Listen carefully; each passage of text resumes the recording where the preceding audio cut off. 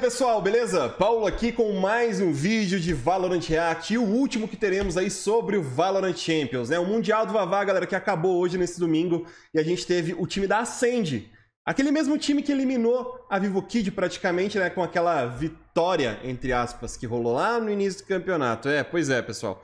Mas vamos nessa, vamos conferir os highlights aqui. Foi um jogo bem bacana no sentido de que foi um jogo disputado, né, galera? Foram 5 mapas jogados, então 3-2 pra Acend em cima da Gambit. E teve um momento que todo mundo achou que a Gambit ia ganhar na Icebox, né? Pois é, eu também. Vamos lá, galera. Sem mais delongas, vamos aqui começar os highlights. Começando pelo mapa da Breeze, que teve um comeback espetacular pelo time da Gambit. Começa assim. O cara tá com 10 de vida, mano. O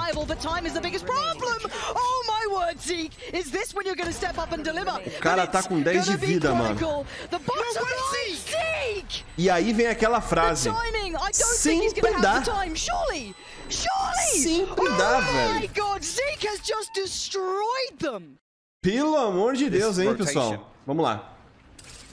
Aqui o jogo já tá no 11-8, galera. Mas o jogo não foi assim pegando não, cara. Tava 9-1 pra Acend, certo ponto, virou 9-3 pra Acend, tava 11-5 no segundo half e a Gambit conseguiu terminar o jogo no 13-11. Então, insano. Vamos lá, velho. Se eu não me engano, o Chronicle aqui joga demais. Ou o Nets. O Nets. Nets jogou muito bem. Cara,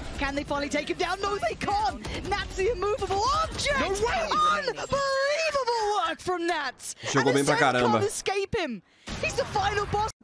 Galera, o Nets ele foi o melhor jogador da Gambit na final, porém no último mapa, decisivo, ele desapareceu. E o Chronicle, que foi tão bem em outras séries, como você pode ver aqui, ele foi bem nesse round. Pode, né, cara? Sempre quando começa a falar de alguém, os caras fazem monstruosidade. Mas foi o Nets também com ele. Nets com ele junto, né, galera? O Chronicle faltou dele nessa série também, gente. Ele não foi mal, tá ligado? Mas ele, cara, foi pior do que em outros momentos. Olha o Nets aí, mano. Afiado demais. Afiado demais, galera. E aí o último round, né, da Breeze. O Redgar jogou bem pra caramba aqui. E por quê, galera? Agora, hein? Nets morre lá dentro, perde o poço peçonhento. Redgar consegue matar o Starks usando o poço peçonhento dele. E ainda pega as últimas 2 kills, né? E manda dancinha, ó. Manda dancinha pros caras. Os caras, doidão, véi. Pique, pique, pique. Pois é, perderam. Vamos lá. Cara, e a Acend é um mapa muito difícil pra Gambit. Eles não jogam bem nesse mapa, galera. Já deu pra perceber isso nesse campeonato, né?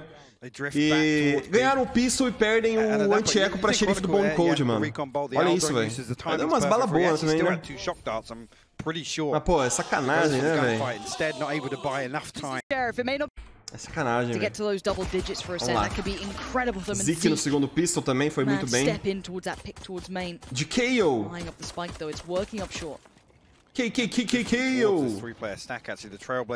Qual é a boa? Agora, hein? Mano, isso foi bizarro. Os dois morreram em simultâneo ali na passagem do L, mano. Em simultâneo, galera. Pá! Pop flash! Ei, matou o cego. É, gente. A Acend foi o melhor time, realmente. A Gambit teve seus momentos nas séries aí. Por exemplo, aqui na Fracture, mano, parecia que nada pararia a Gambit mais, tá ligado? 8-1 ganhando, espanco total. Nets, nesse round em específico, ele termina com um placar de 16/0, galera. Termina o mapa com 26/3. Eu achei que depois desse mapa a Gambit ia atropelar esse box, mano. E teve seus momentos também. Na minha opinião, o Defo deu uma entregadinha. A narradora falando, né? Nets se recusa a morrer, ele não vai morrer. Literalmente. Tava 16/0 aqui, galera. O jogo, 10 rounds passados, quase terminando. Terminou isso aqui, se eu não me engano, 13-3. Posso estar errado quanto a esse placar, mas por aí. Vamos lá. É, 13-3 mesmo. GG. E esse clipe aqui por quê, mano? Olha as dancinhas. Ó. O Edgar falando, dance pra mim, meu irmão. Dance for me, bro. Olha lá, aí os dois ficou dançando na frente do outro. Que isso? Que é isso aí, cara? Bundão esse Starks aí, cara. Cara dançarino. Cara, ele jogou bem nessa final, velho. Jogou bem. Jogou tão bem que eu acho que até foi o melhor jogador da Acend na série. Vamos lá. Icebox, gente. O que rolou aqui, mano? Tenso, né? Bangzinho assim é brabo. Ticking away time by time. Cena gonna try and close in towards kitchen halfway now. Achieved. There's not much to stop it. Killers takes down Nats. Is all on Defo, and he's not in the right place nor at the right time. First round. Meu Deus, véi! O cara defusando ali atrás da barreirinha. 4K do Killis, mano. Killis que é um cara peculiar, né, véi? Suporte pra caramba. But it's the front that's the problem, as Shados is still the powerhouse, playing on through, creating space, and opening up a little bit of room for a plant to come in. Shados neles. 3-5 nesse round. Alguns rounds eu não me lembro exatamente o que aconteceu, né? Então faço react com vocês. Ah, o 3K do Chronicle. Jogou bem pra caramba. The last line of defense for Acend in this. As Defo and Shados to get past. He tries to lean forward and caught in the side. Shados really presented. Zico the back lines in the mid. Cara, esse aqui foi o round do Starks. Muito boa res com a smoke do Sined. Starks dá aí o coverzinho, faz a Sage Aranha, mata mais um. Quase o Ace, né? O Ace podia ser dele. Podia. Que pena. Que pena, mas podia. Nats on the other side. Vamos lá. 3 players trying to face down Cned right now, and there's no easy support. If Zeke overcommits, Nats gets the punish. This is difficult. Esse foi o round que eu achei que a Gambit ia ganhar o jogo, mano. Depois disso. Teve esse mais um. Nets jogando muito, né? Como sempre. Mas realmente faltou no último mapa. Esse aqui já era o 4º mapa da série, galera. Killers tries to work his way forward. Red got already aware, already thinking about it. Double digits is beckoning. Greatness is calling, and Gambit are answering. It's considering it, but it might even be Gambit. Give this up. Yeah, wall goes up. Can't quite go for the spike plan just comes ahead of it as well. Yeah, he has to respect Tava that dúvida now. por que o Starks não plantou, mano. Nossa, olha o cara enrolando o plant. Bom demais. Agora deu pra ver bem. Gambit can depend upon for now. Time. They didn't leave it too late though. It's still 34 seconds, but Zeke. Com o decay da Smoke, veneno de cobra no chão, vem um slow depois, ult do Sova, mais um veneno de cobra. O Net safadeza aí. Caraca, mano, o Gambit jogou muito nesse round, cara. A Gambit jogou demais esse round. Enrolou bonito, cara, enrolou bonito. Vamos lá. Aquele jogo ali em específico, galera, foi Pro T e terminou 14-12 pra Acend. Pois é. Tá?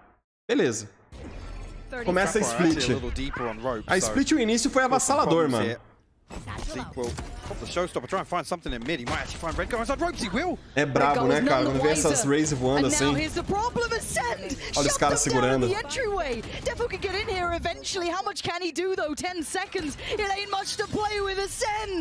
E o Starks no 3-1 com uma ult da Sage carregada, né, cara? Super importante essa ult. But again, defensive sided aggression, they're happy enough to give up some part of mid control, but now without that wall in place, it's going to be a quick burst. Defo going to try and lead the charge, but eats the flash. It's not good. Nossa, Bone Cold. Actually took a second or two to punish it, but he still does. Swing back in from Starzo, keeps his nerve. And now you can see the pinch coming in, but it's being dealt with. Bone Cold com 4 balas. Two players still have to try and get past. Bone Cold still here. Olha como é que tá a confiança do cara, velho. Ele não recarrega.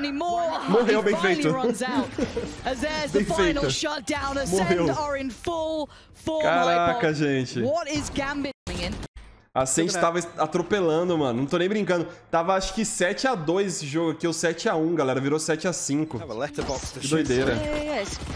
Oh, that's a dangerous angle, and Chronicle actually connects towards him instead. That's actually kind of sick. And now You're gonna have to see the rest of Acend trying to fill that gap. There's O Killis farmando uns frag de novo. Clean enough as Redgar, the last one to come around. Dealt with 4 still Boa, Killis! What do you do with this? Vamos que vamos. Último round do jogo aqui, galera. Ah, perdemos a kill do Killis aqui, mano. A kill nele aqui na cafeteria foi muito bonita, galera. Foi muito bonita. Ele usou uma jaula assim. O Defo, né, que era a Jet, foi pega pela armadilha dele. E, tipo, saiu da mira dele, tá ligado? E parou o highlight, assim, pela jaula, no caso. O cara acertou a HS igual, mano. Mirou assim, pá, pum. Mó bonitão. Nossa senhora. E aí o Killis usa ult agora, né? Bem esperado, né? Tem 2 corpos pra usar. E aí já era o jogo, mano. Não tem como perder. Não tem como perder, né, gente? Não me pergunte por que os caras estavam entrando no céu caminhando, mas não tinha como perder.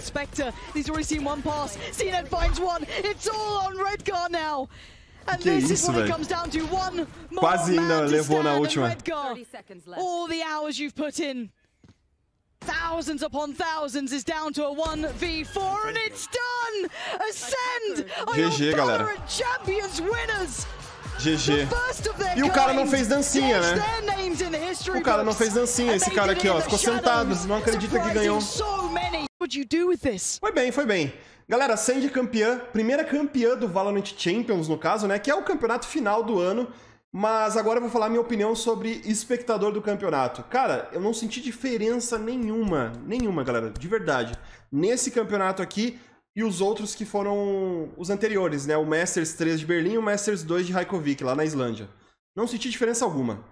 Pra mim é o mesmo campeonato, então eu não entendo por que esse campeonato tem um peso maior, sendo que o formato é praticamente o mesmo. Pelo menos esse formato foi o mesmo do anterior, né? Que foi do Masters Berlim. O de Reykjavik ainda teve algumas mudanças ali no caminho, mas MD3, todas as partidas. Claro, esse campeonato aqui tem mais mapa. O Fracture entrou pro map pool, então fica mais difícil porque tem mais mapas para serem jogados, galera. Mas, pô, fora isso, não tem diferença alguma. Um agente novo também, que é o KO, agora entrou, mas o KO também tava no Masters de Berlim. O Chamber não entrou para esse aqui, então, cara, foi só. A única mudança que teve aqui do Masters de Berlim para esse foi literalmente uns nerfzinhos, por exemplo, da Jet e o mapa novo da Fracture. Então, eu achei meio zoado, eu acho que a Riot tem que trabalhar nisso aí para fazer um campeonato mais prestigiado, de certa forma, pra gente sentir que tá vendo um campeonato, tipo, de mais alto nível do VALORANT, né? Que não seja igual ao outro, que foi o que aconteceu nesse caso aqui. O campeonato foi ótimo, não me entendam mal, galera, eu só tô reclamando que foi igual, tá?